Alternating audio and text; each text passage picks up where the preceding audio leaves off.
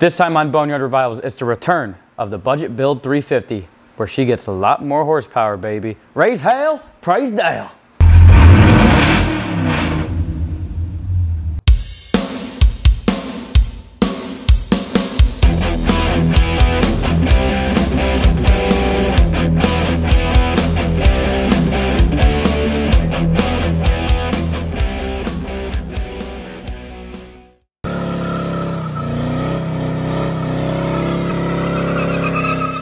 So in one of our previous videos, we put together a set of 906 small block Chevy Vortec cylinder heads, and you're probably wondering, well, what are they going on?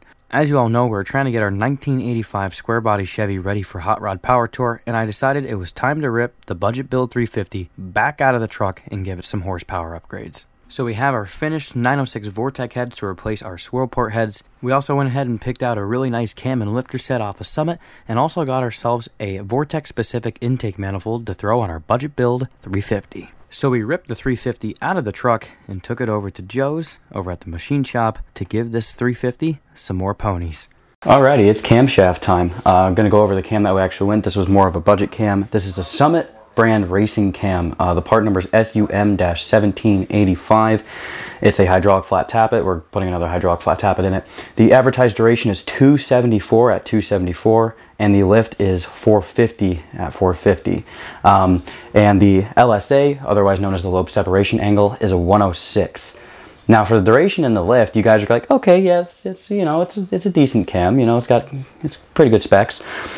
The LSA being a 106, half of you just went, why?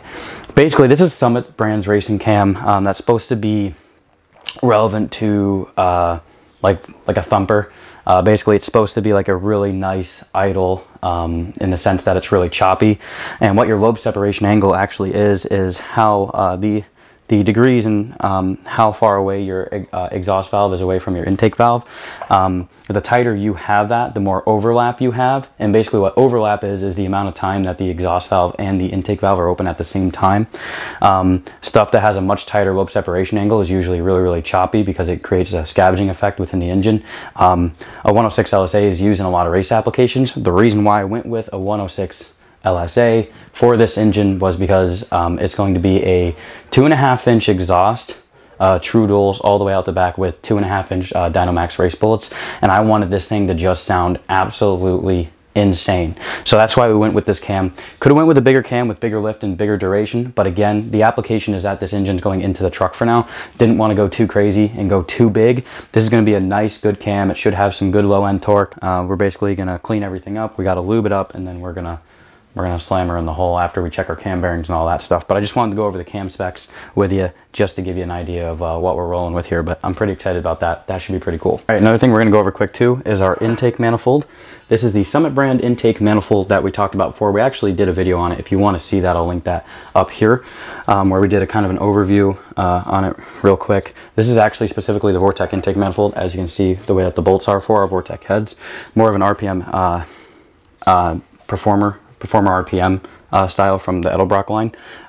Should be pretty stout and should work. We also have a 1-inch carb spacer. That's a 4-hole that's going to go on top of this, which is going to increase our plenum volume, which will also help it out too a little bit. So yeah, basically that's all of our goodies besides the Vortec heads, which we're going to be throwing the cam in first, and then we're going to be throwing on our Vortec heads, and it's going to be good.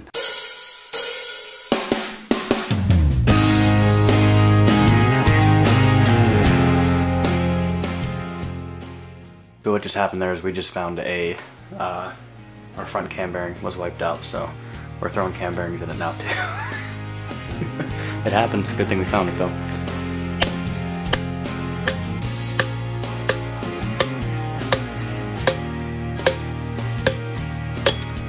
Seeing how on the new bearings here they actually have it stamped, if I can find it. The dash 3 right at the end. These actually have to go in a specific location, so your dash 3, check it there, it can go in 3 or 4, and they're all, every single one of these are like that. So that stuff does matter, and we're going to make sure that we get it in there right, and we're going to have new cam bearings, which will solve another issue.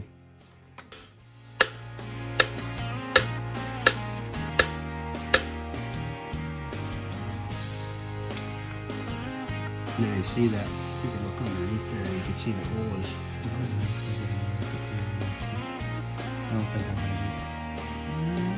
Yep, you can actually see it. Okay, cool. Yeah, yeah, how it has to be fully in there.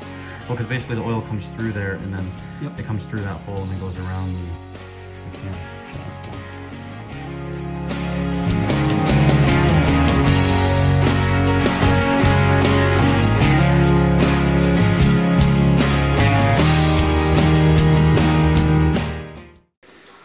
Lubing up our camshaft here.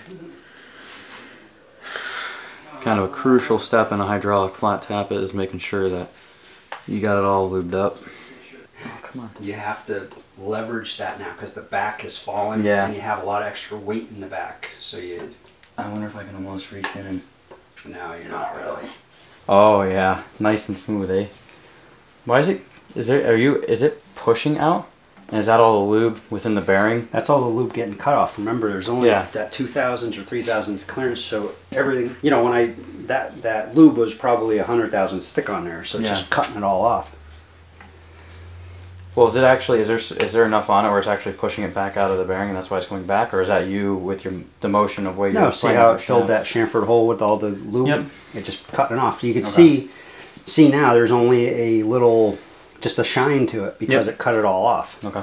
That's why you don't. You don't lobe the. There's no reason to cake it an eighth inch thick because it's cutting it all off. Anyway, yeah. Yep. Okay, so we have a double roller timing set here. This isn't the one that actually came off this motor. As you guys saw earlier, we actually had too much slack in it. So I'm going to be using the one that came out of my dad's engine. I'm assuming we're going to put our gear that goes on our crankshaft on first. Correct. Because that side chamfer right here. is supposed to. It's the chamfer here. Yeah. Versus supposed to go. you show them the other side and say there's no chamfer. No, it's not. And you have the part number there.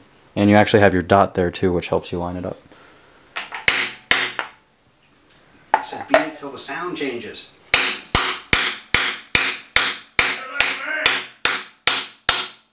Did the sound change? It did. Hand tight, right? Yep. Line your Line dots. those dots up. And then you'll take it back off and then include the chain. Okay. So there's that. There you go. See? Did I go too far? See, now I went too far.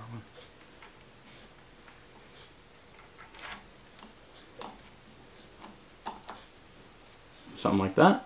Alright. I mean, that's probably going to be as close as you're going to get it, because you're going to have a little bit of slop back and forth, right? Yeah, it's not pulled on the cam yet either, so it'll Okay. get taunter when you put the bolts in. Okay. What you do is you go 50 before. So I backed up. If you didn't catch that, I backed up from my 50. And you always go past it and then come up. And what that's doing is taking the slop out of the chain. So we're at 50. Okay.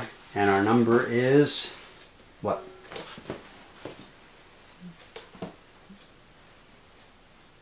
Was that 59? Yep, 59. It's right next to 60. Okay. At least that's how they taught me in school, right? There's a marker behind you, right on the bench. We're riding it on the bench? Yep. It's just 59? Yep, 59. And we're going to rotate past our peak lift, which is right there, and come back down to 50. And you're going to write the next measurement down.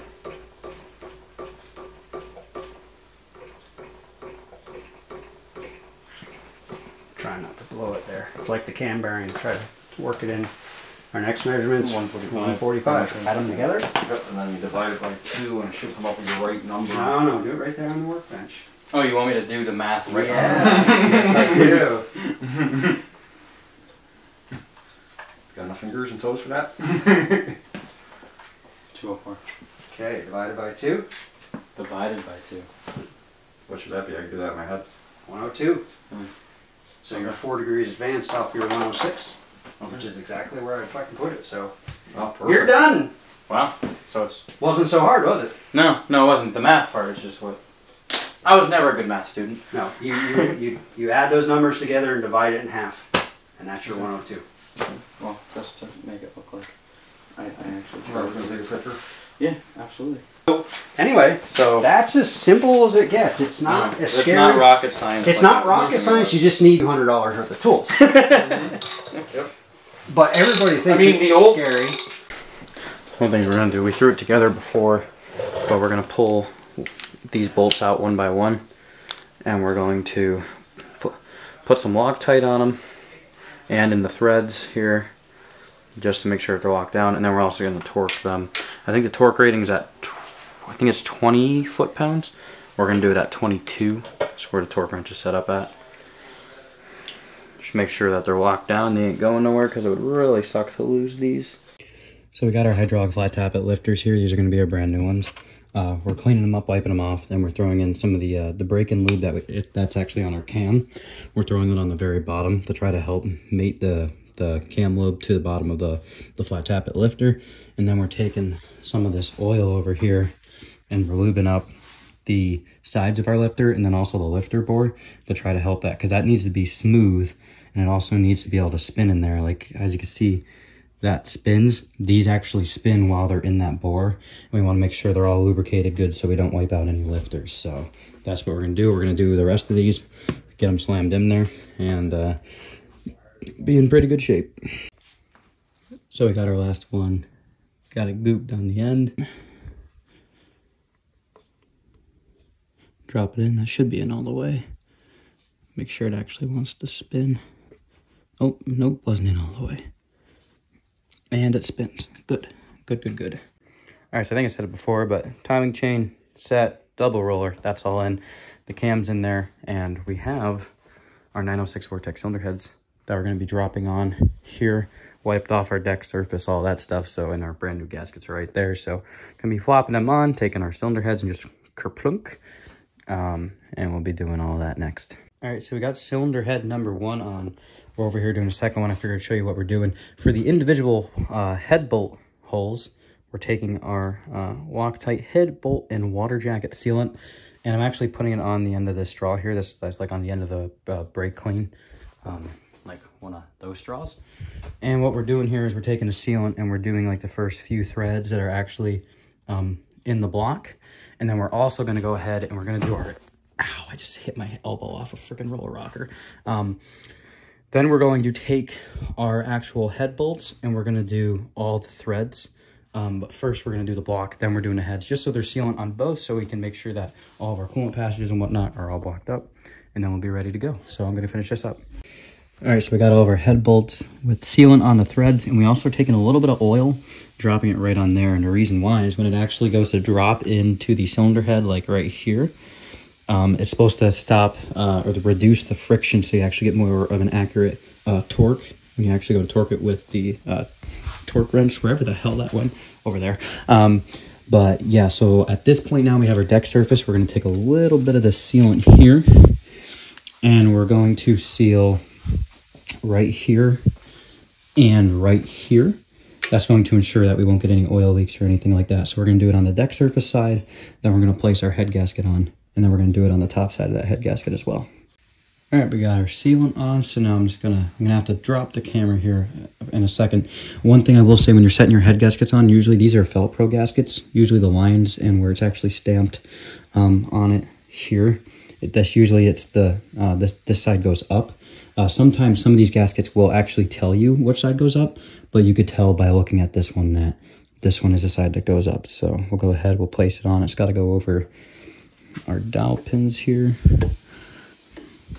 If I can get it lined up. There's that one. So just kind of press on. There we go. I'll go ahead and I'm just going to kind of give that a little half press there.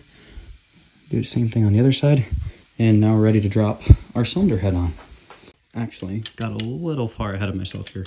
We're still going to go the top side of the gasket here too with that, just to make sure it seals up right.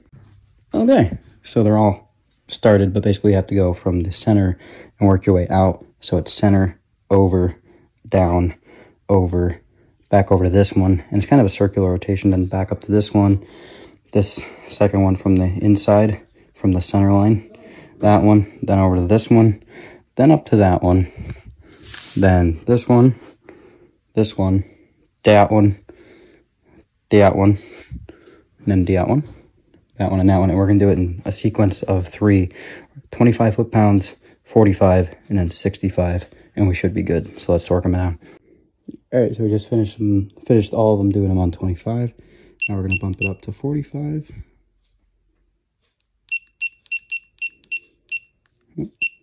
There we go. And we'll go around and do them all again. All right, so we got our torque wrench set to 65 here. And we're going to go ahead and we're going to run them down the last time. We're going to double check them, triple check them again, but I usually like doing it this way. I know I saw it.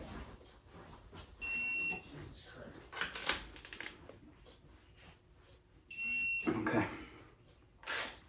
All right, so now they're all torqued down to 65 foot-pounds. What we're going to do is we're going to go over all of them.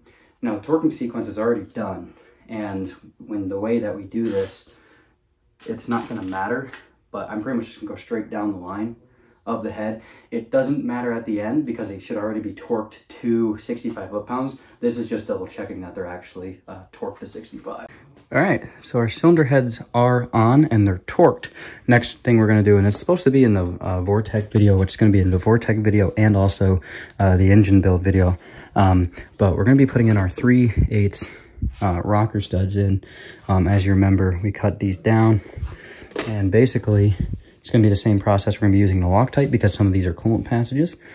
So we're going to be putting a little Loctite on these threads and then also inside on these threads. And then we're going to light tighten them down. I believe these are going to be up to 50 foot-pounds since they're technically a 7/16 end. And then we'll tighten them in. We'll get all of them in. And then we're basically going to start assembling our head with our rocker arms, which are somewhere in this mess of all my stuff just blown apart on Joe's bench. Sorry, Joe. And yeah, then we'll take it from there. Alrighty, our rocker studs are officially in. And that's going to be a really, really nice upgrade compared to just the pressing ones. It's going to help us with the bigger lift cam and all that good stuff. That was something that we decided to go with from the get-go, but now they're in and they're torqued. We end up torquing them to 55 foot-pounds. I did 25 foot-pounds first just to set them all, and then we went back over and did them up to 55 just because I wanted to make sure that they were in there. And like I said, we have the sealant. You can actually see remnants. I'm going to get in there and wipe the rest of that sealant up just so it's all off and not getting in here. But yeah, they're all good and ready to go. One thing I like to do here with our intake gaskets is actually line them up and see how they fit on these cylinder heads, just see how much flow we're going to be knocking off, and they're actually not bad. I would like to take like a razor blade and like cut that a little bit, just so that matches a little better. So they fit on the heads pretty good.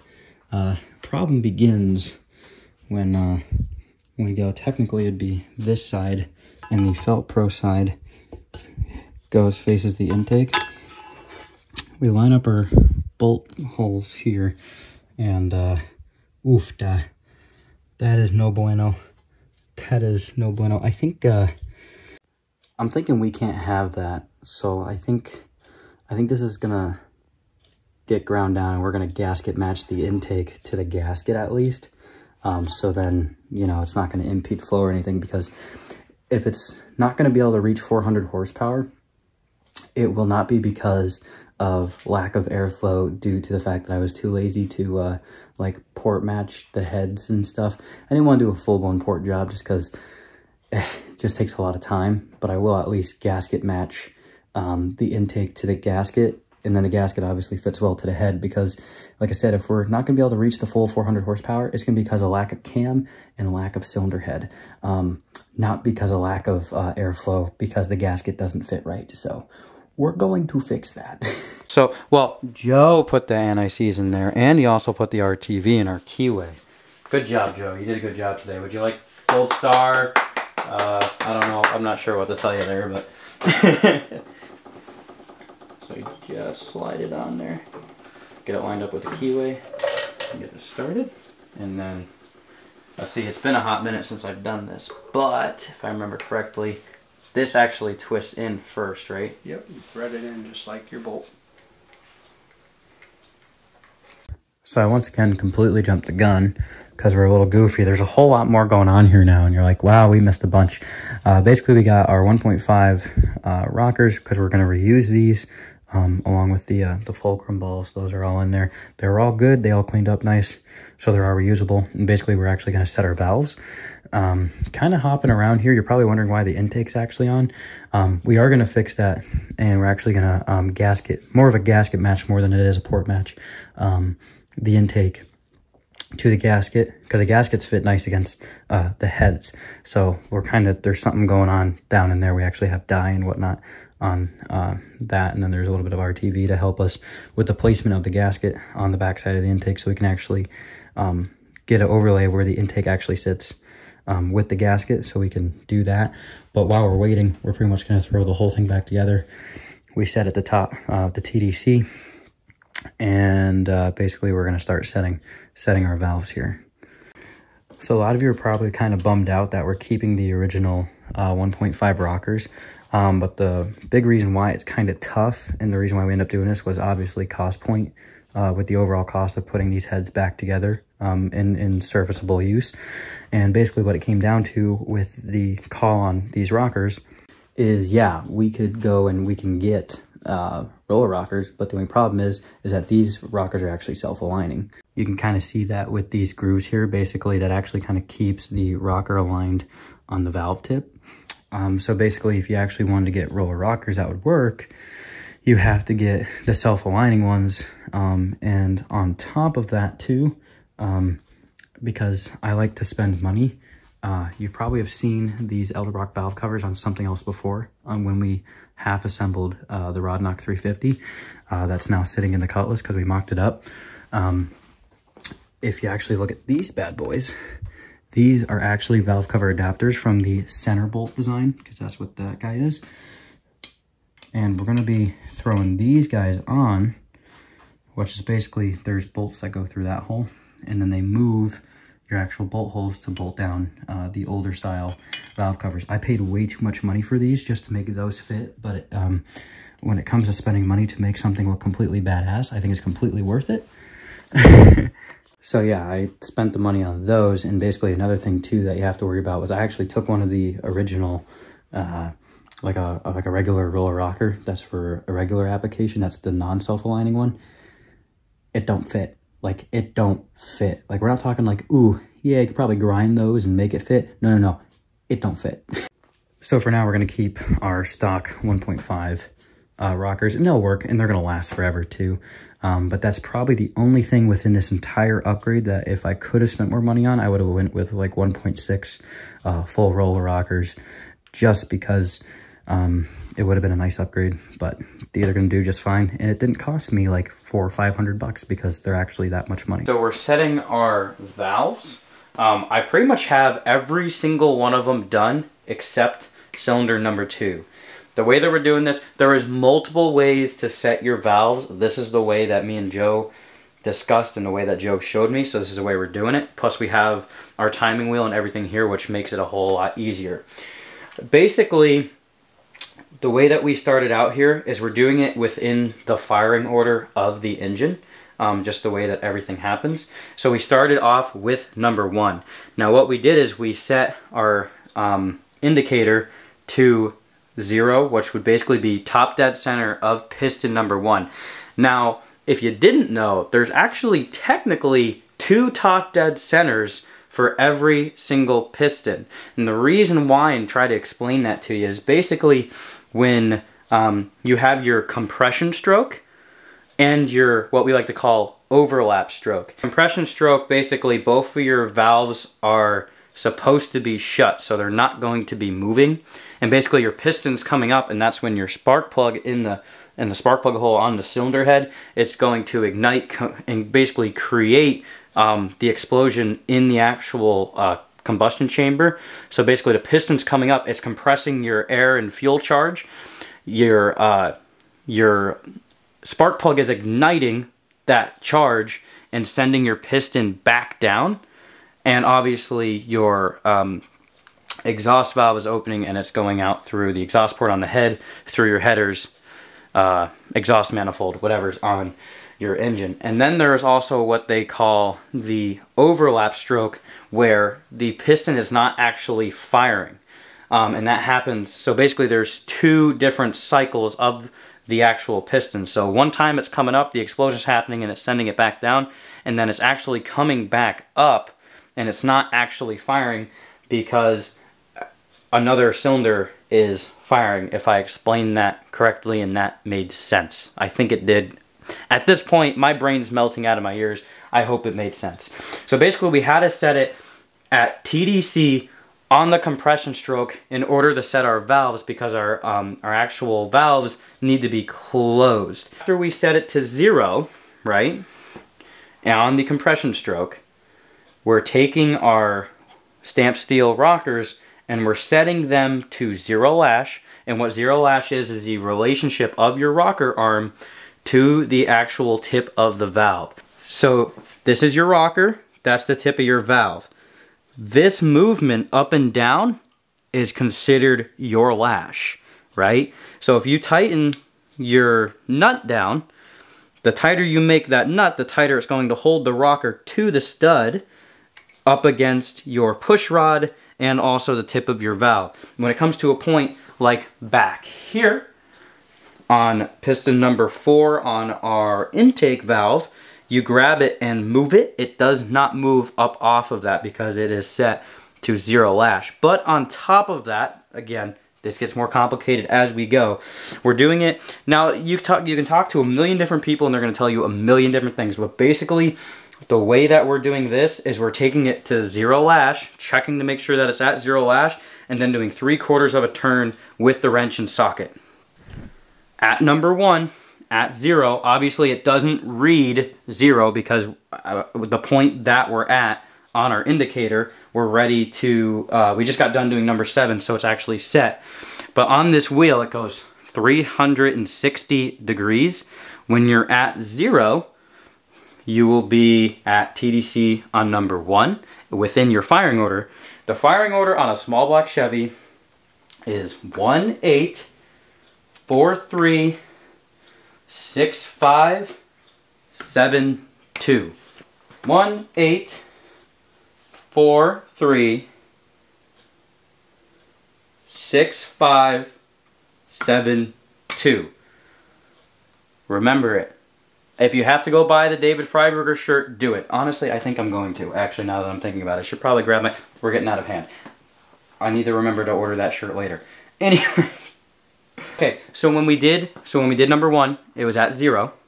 Your degree wheel was at 0. Then it went to 90 for number 8. So that's 18. When you moved to number 4, it went to 180.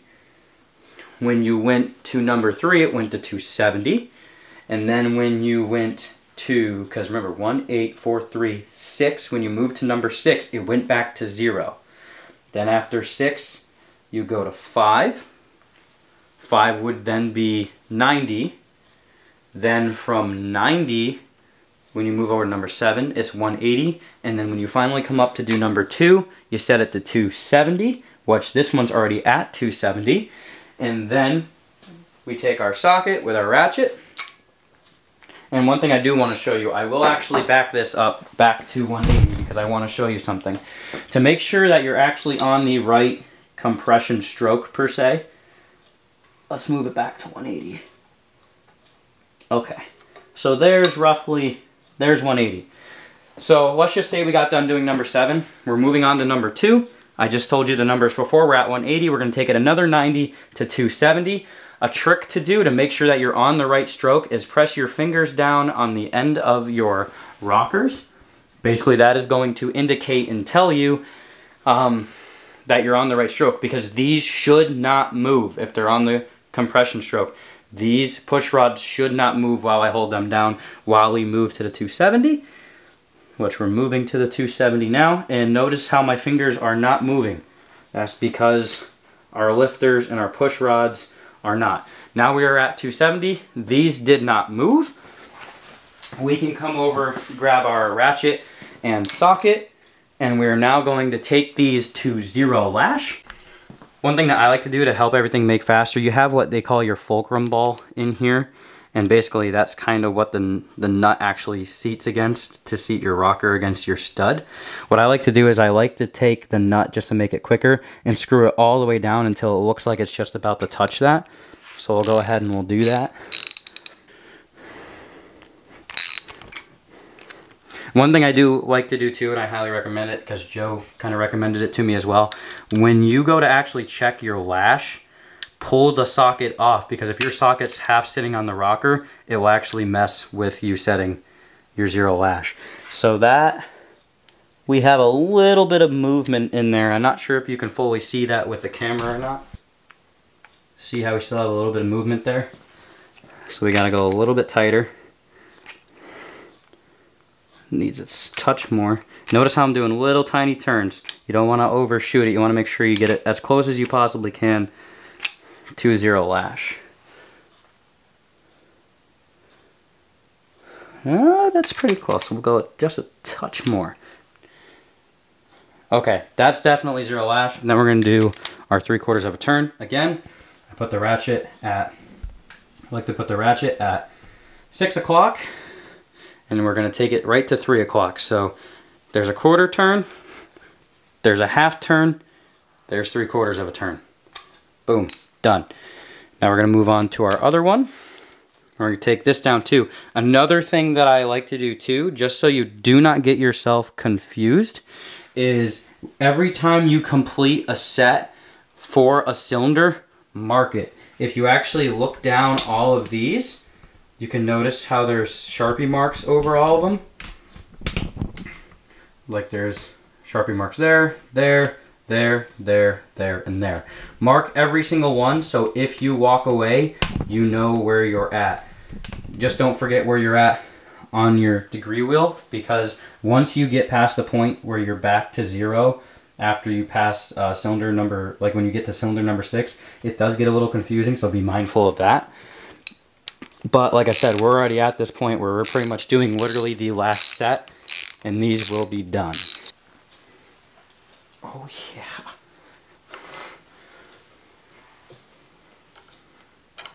Now if I remember correctly, there is a seat point.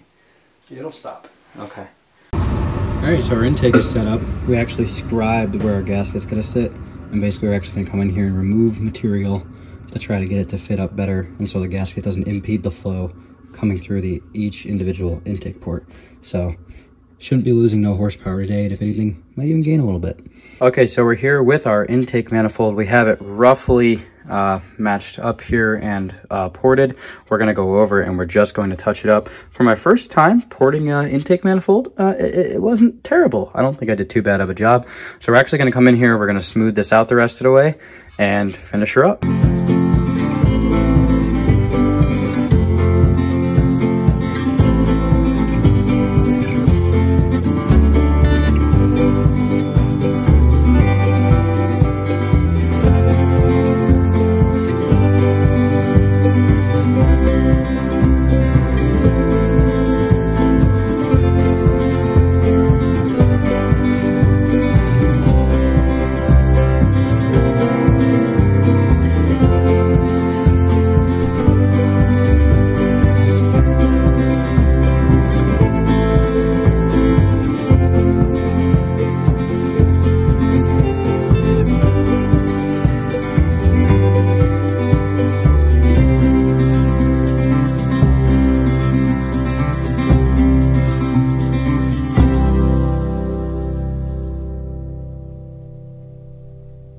A little bit more important to me than trying to make sure that you know. Sorry, dude. No, you're good. You're I good. just stalled your set down too. You'll have to edit that one out. Nope. You're gonna be in the video for setting it down. You're part of this too. Congratulations. Welcome to the club. We're Xing everything slowly and gently, because if you look close enough, you'll watch that. You'll watch the actual. Oh, okay. It'll slip back and forth. That's why I'm trying to lock it down real close. So I don't want to be the guy who like twists it to the side. Now I'm assuming, because I feel like this is kind of my opinion on these two. I'm not a very big fan of the Vortec specific intakes just because of the lack of center. Yeah, I don't really like it either. Which Okay. is another reason we put goop on it. Yes. Because it may not push as hard and it gets a little thinner there, kind of. Well, I don't really like it.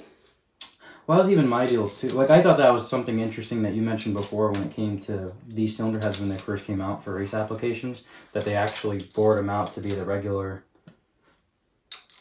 to take basically what the regular bolt hole for a regular small box Chevy, like.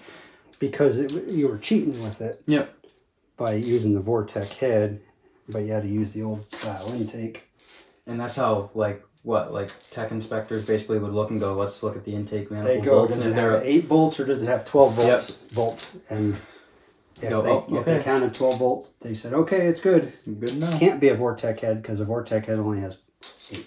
Well, ladies and gentlemen, she's officially a long block. Intake manifold is on. Bolts are torqued. Valve covers are not fully on. We just have them sitting on right now, but we even have everything set up for our timing. So that's going to help us out when we go to fire it up and get the thing timed. Timing cover's on. Oil pan is on. I just got to repaint all of it, but it's looking good. Now Robert is putting lube in the rocker arms because you do not want anything dry. Yeah, and basically when the lube, though, it's the break-in oil. Plus, it usually takes a second, don't it? Yep. Oh, there it goes.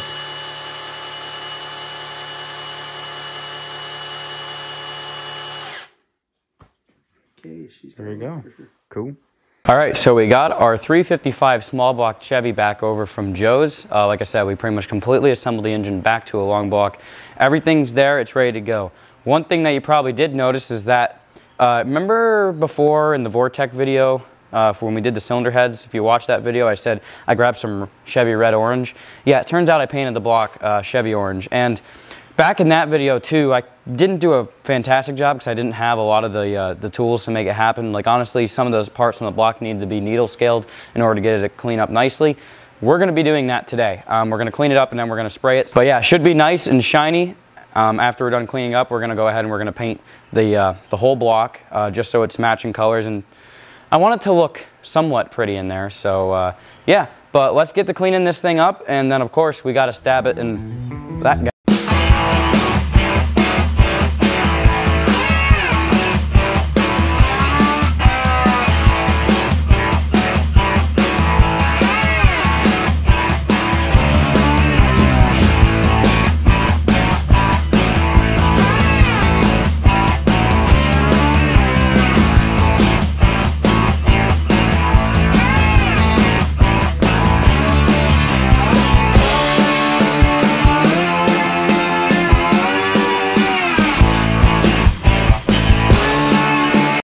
There it is. It's pretty much, yeah, it's pretty. It's pretty. I like it. So pretty much ended up painting up the whole block and whatnot. And I just kind of have everything set on here. The headers aren't going to be on it. The carb's not going to be on it. And the distributor's not going to be on it. But that's what she looks like. And I can't lie to you.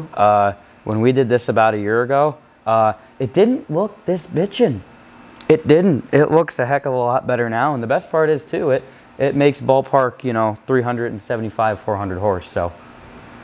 So that's pretty awesome. I'm really happy with it. So pretty much at this point, that's where we're going to end the engine build video. Thank you guys so much for watching. Do appreciate it as always. Tune in next time because, you know, the power plant needs to be dropped back into the truck. So that's what you're going to be seeing next. And thank you guys so much for watching, and we'll catch you in the next one. I was shooting my pellet gun in the woods the other day, and You accidentally hit the neighbor. no, I like stepped in a hole in the grass,